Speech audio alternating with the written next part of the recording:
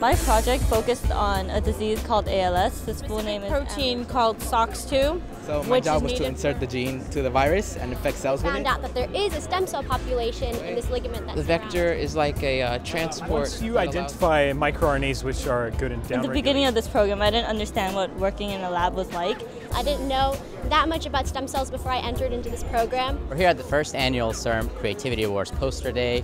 Creativity Awards is a high school internship program for junior and senior year high school students. A lot of the students come from socioeconomically disadvantaged backgrounds, a lot of underrepresented minorities. My mom, she was never into science. She never finished grade school. My parents, they always tell me to push because I have opportunities that none of my brothers and sisters did. This really opened my eyes to working in a lab and just being a researcher, something I never thought I'd consider.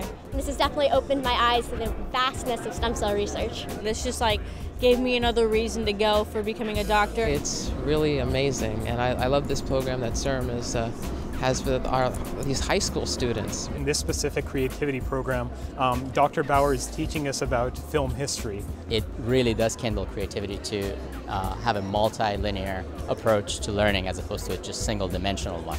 And we're hoping to get the next generation of stem cell scientists who can think outside the box. I think this program will make it easier for me to get into colleges because now I have experience with the whole community giving to me all these opportunities. I hope in the future to give back to them. It's really cool, and I'm excited, and everyone, my mom, oh my gosh, she's really excited.